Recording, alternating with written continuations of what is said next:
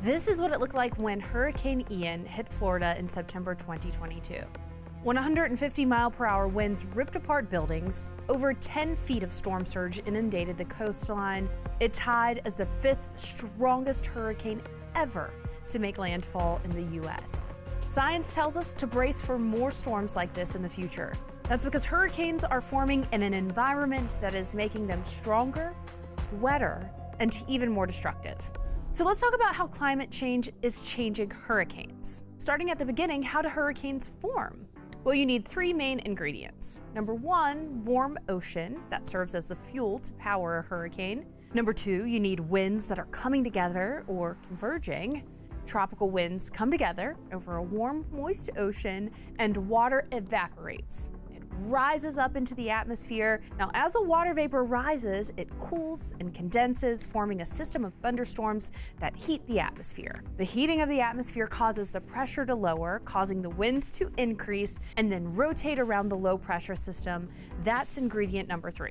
So as the pressure lowers, it causes more of that warm, moist air to spiral inward, making the storm spin faster and faster. Now, once the winds near 74 miles per hour, we often see an eye and a hurricane has formed. It's that first ingredient, warm ocean, where we're seeing some of the biggest climate impacts. When you think about climate change and warming of the planet, it's not just the atmosphere. Much of the warming, in fact, most of the warming is in the oceans. Oceans have absorbed 90% of the warming caused by greenhouse gas emissions. And all that excess heat is making the water hotter than ever. In fact, 2022 set a new record for ocean heat content. And researchers say that warming is accelerating and going deeper than ever before. And if warm ocean is fuel for hurricanes, we're going from regular gas to high-octane fuel. So as hurricanes, typhoons, cyclones come along and tap into that warm, and in some cases deeper warm water, they have the fuel supply to support this rapid intensification process. Rapid intensification. It happens when a tropical cyclone's winds increase by 35 miles per hour or more within 24 hours. People may go to sleep to a Category 2 storm and awaken to a Category 3 or Category 4 storm. Like with Hurricane Ian, it went from a tropical storm with 45-mile-per-hour winds to a Category 3 hurricane in just 36 hours. And it can happen more than once. We know that rapid intensification has occurred, and we know it will continue to occur. Some scientific literature suggests that it will increase in likelihood because of warming in the ocean. What I would argue is that from a planning and stakeholder perspective, we have to plan for a generation of rapidly intensifying storms, which means we may need a new playbook in terms of the time frames needed for things like evacuation calls or reverse flow on interstates, for example. So in a warming world, storms can get strong really quickly, but they could also be more intense in general. The latest IPCC report, aka the biggest climate report there is, says if the world warms by 2 degrees Celsius, global tropical cyclone intensities are likely to increase on average by 1 to 10%.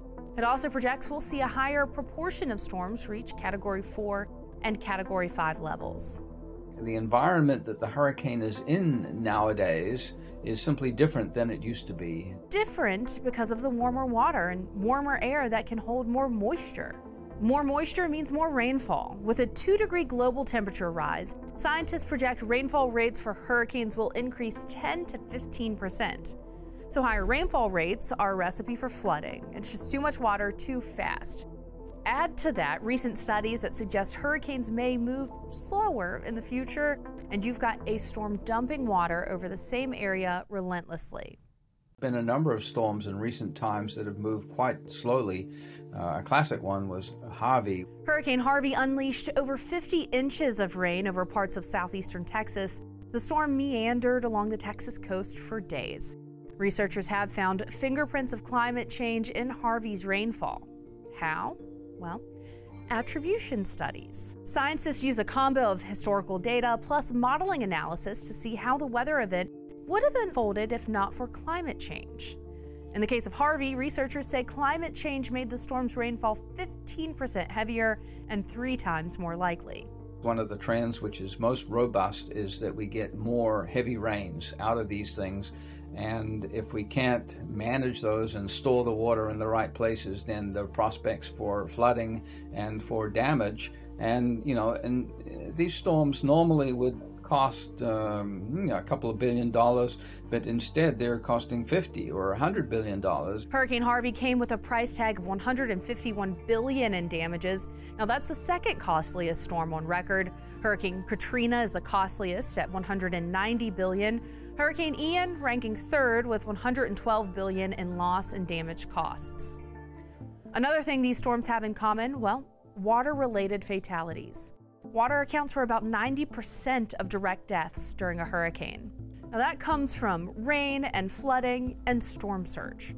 Storm surge is what happens when a hurricane pushes ocean water on shore, flooding what is normally dry coastline with sometimes feet of water.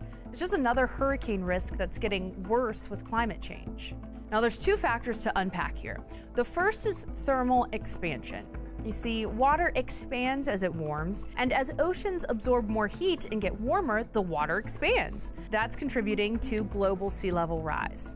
Combine that with higher storm surge from future stronger hurricanes, and you have potential for storm surge moving miles inland.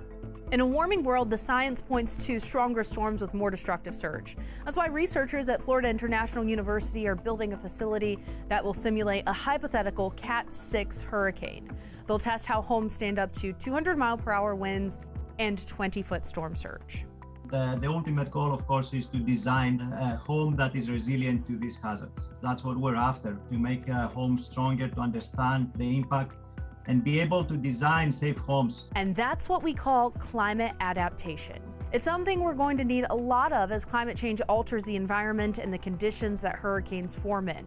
Thanks for watching. Like and subscribe for more climate science content like this and solutions.